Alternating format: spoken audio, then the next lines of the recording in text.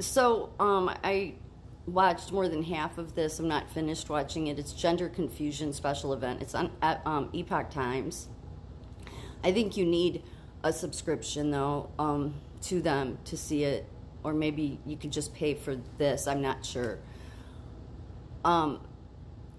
So, ultimately, this whole thing is tied to, and most especially the T in this is what I'm focusing on. But all of it works together.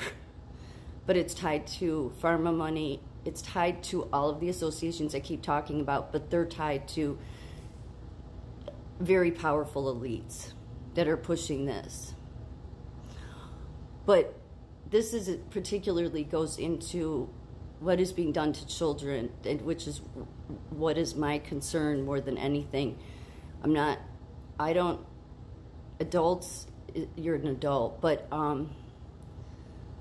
there's this contagion that's happened to children, and it's happening in the classroom.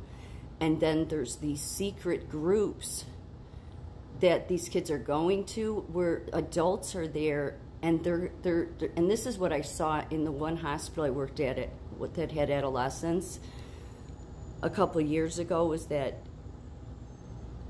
the staff is affirming the child even against the parents' wishes. That goes against everything in nursing we're supposed to do, yet people are doing it. And they're doing that in the classroom. So they have these secret groups that these kids go to where they're affirmed, but they're also, they see a counselor or social worker that also affirms them. Never even looking into why this is happening to the child. Because again, this is grooming. But besides, I guess some people say it's not strictly gender. Well, I guess with the younger kids, I wouldn't call it gender dysphoria either. But there's been some sort of trauma done. Some sort of trauma has happened to these children, and it's not being addressed. Instead, they're affirming that they should change their gender. Are these people even social workers? Who knows? So because there's that underground group, there's another underground group. I don't know the name of them. It just talked about it in this video.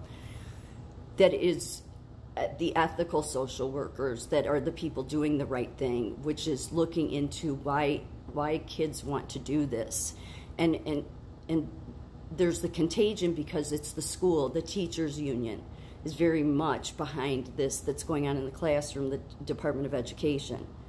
So, but then they also have those front groups, your American Nurses Association, American Physician Association, American Hospital Association, American Psychological Association, that are all that front kind of organizations that are doing it because of it ultimately is so sad because a bunch of detransitioners are highlighted in this, and they talk about their experience, very sad, that the medical community failed them so miserably.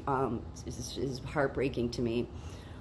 Some people may know Chloe. She spoke in a hearing a couple years ago to Congress or the House about what was done to her, about she was taken away from her loving family. Yes, loving. Many of these children have loving parents that find themselves in this circumstance where they don't want to lose their children, because what happens is that if the parents don't affirm in some states, DCFS will come knocking on their door. In some cases, like they'll take the kids out of the home and put them in a group home. Believe me, if you have a happy, loving home, that's where you want kids to be. You don't want them to be in a group home. Yeah, group homes are. So then her mother was not allowed to see her except for 1 hour a week, was not allowed to pray with her, was not allowed to talk to her about any, they would end visits if she didn't call her by her Evan instead of her female name. And then comes the hormones, which suppresses the bone growth, which is really sick because it causes all this pain. And then comes the cross-sex hormones, which then it just basically, it castrates these children. So anybody going along with health equity, just realize that if you're an ethical medical person, if you're an ethical provider, whether a nurse or a doctor, then you should be standing up against health equity. I don't care how big American Nurses Association is, and they are all supporting something that's hurting children. So, you know, I get really irate and mad, and it's just the passion in me, because it's so obvious how this should not be happening.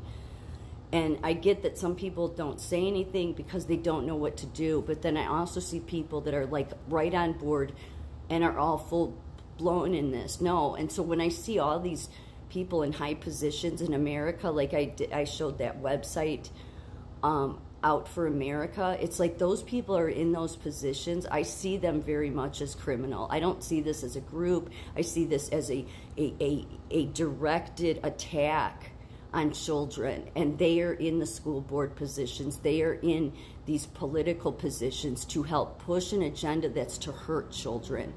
And because it's all about money, it shows how American Nurses Association, it's all about money to them. American Hospital Association, all about money to them. Because for every kid they can get on an operating room table, it's like 40 grand. For every kid they can get, you know, a change, get on the hormones, or the hormones to suppress the puberty, and then get on the cross-sex hormones. It's like thousands of dollars. And then here's the thing, and I've known this for years. These kids, when they become adult, they will be, for the rest of their life, it's a money win for the hospitals, all these associations, because it's a patient for life. They'll be, because of all of this they've had done, they will be in and out. And many times what causes this depression in children is the actual hormones. But their head has already been messed up by the teachers, and then these secret underground groups where, you know, after school or whatever, and they don't tell their parents, and they're meeting and learning about the genderbread. You know, that's what I saw at a hospital I worked at on the adolescent unit, was the big poster of the genderbread, which is the 3 genders. It's nonsense. It's sick. And I'm going to say I think medical people that are going against parents' wishes and doing things behind their back, and that's what I saw this particular hospital do.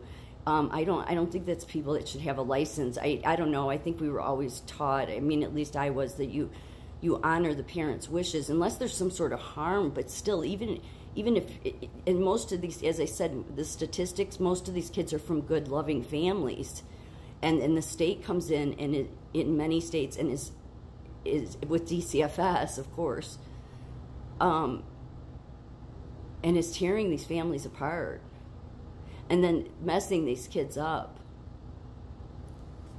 So, and it's money. That's what it's all about. So, yeah, I don't really care who wants to call me what.